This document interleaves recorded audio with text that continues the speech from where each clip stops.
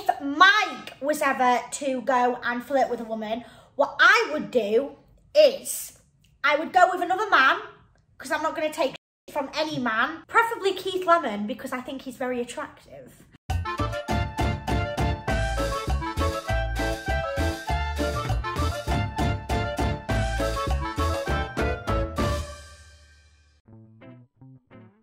Hi Fabulous, my name's Nikia. My name's Mike, pleased to meet you. And today we're going to be opening up about our age gap, sex, and whether or not our kids are going to live a traditional traveller's life or a normal settled life.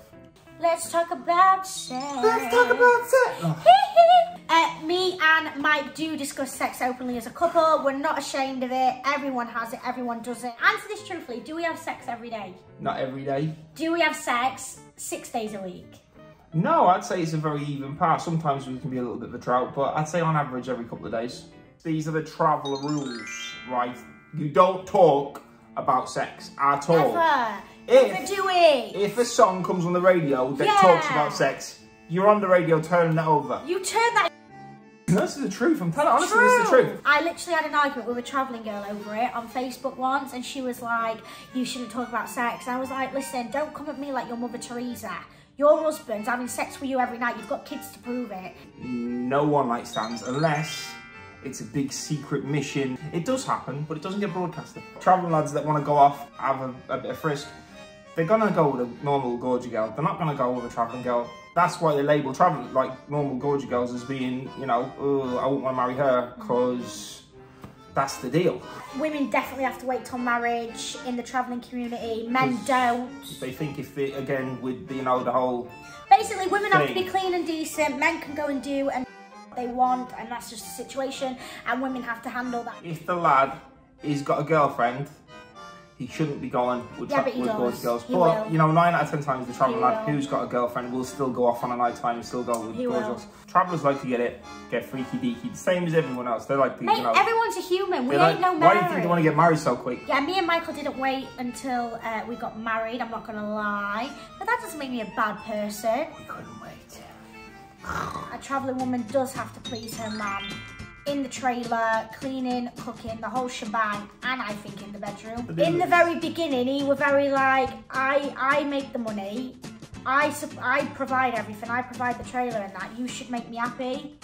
But I was like, listen, ain't happening. I want to start making money and we're going to be in a 50-50 situation. Again, so no, I don't agree with it. Adapting to other people's cultures. If the man is unhappy at home, and he's not getting catered to, kidded up like a big kid, basically. No way. If that doesn't happen, he doesn't go, you know, skipping off to work in a happy, you know, whistly kind of way. He goes out grumpy, he doesn't come back with as much money. So for a productive travelling household, everything has to be going smooth. The man has to be, you know, getting treated like a king. I feel like women are very, very catering to their men in the travelling community. And the reward shall be Harrods on the weekend. And that's not something I'm into. If a travelling fella asks a girl, will you go out with me? She'll say no, even if she wants to.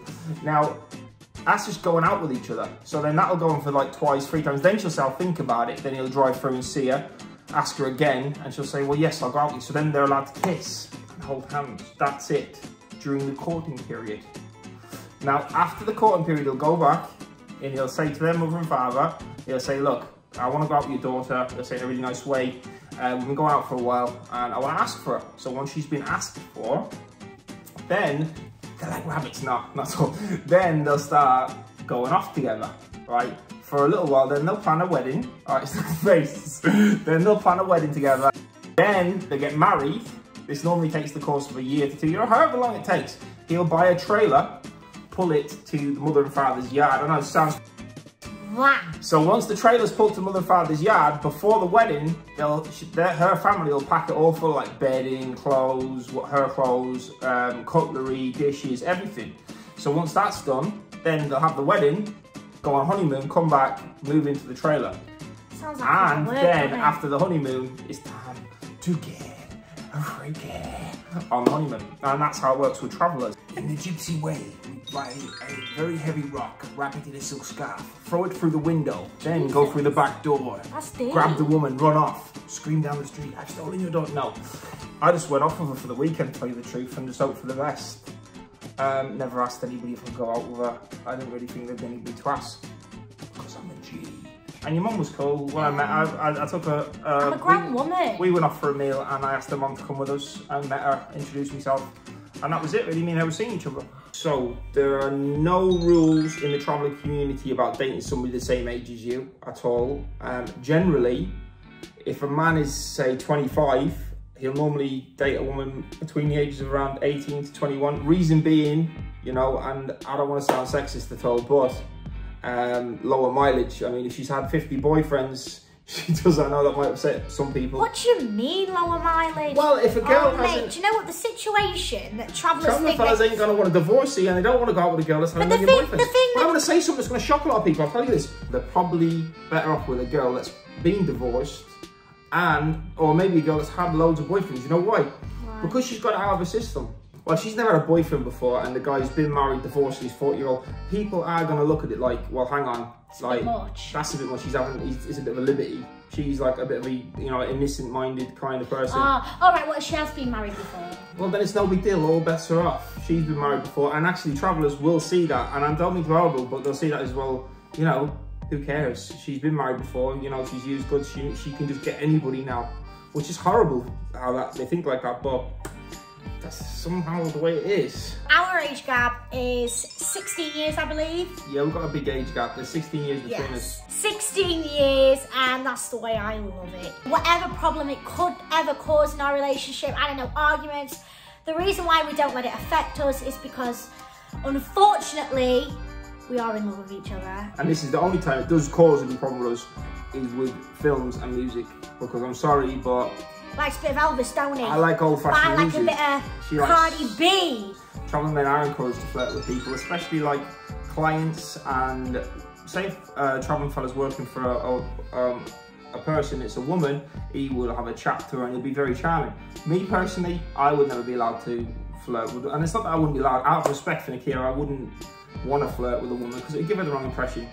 If Mike was ever to go and flirt with a woman, what I would do is I would go with another man, because I'm not going to take from any man, preferably Keith Lemon, because I think he's very attractive.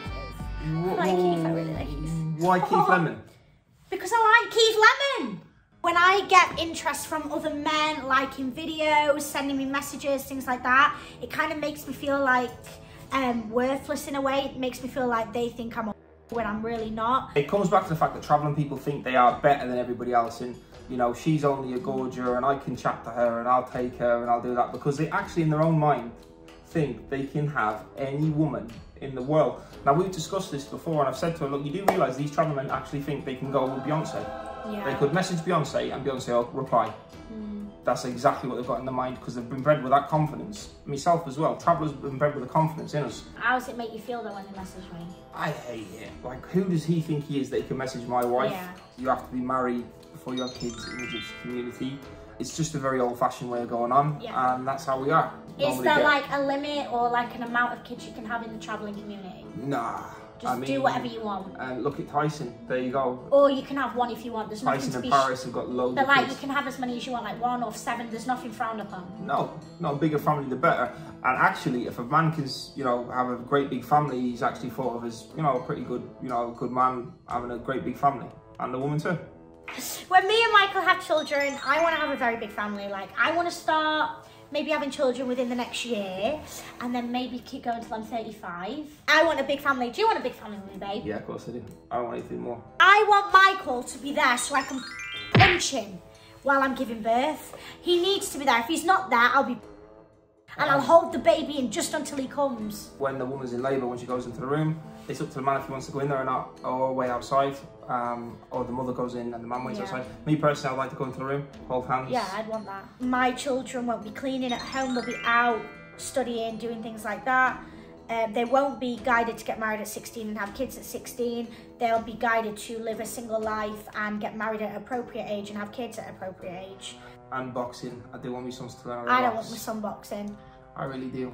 But we'll see. I think it's a discipline that, you know, it's really good. I think it's a waste if travelling girls are all they've learned how to do is clean. I really do.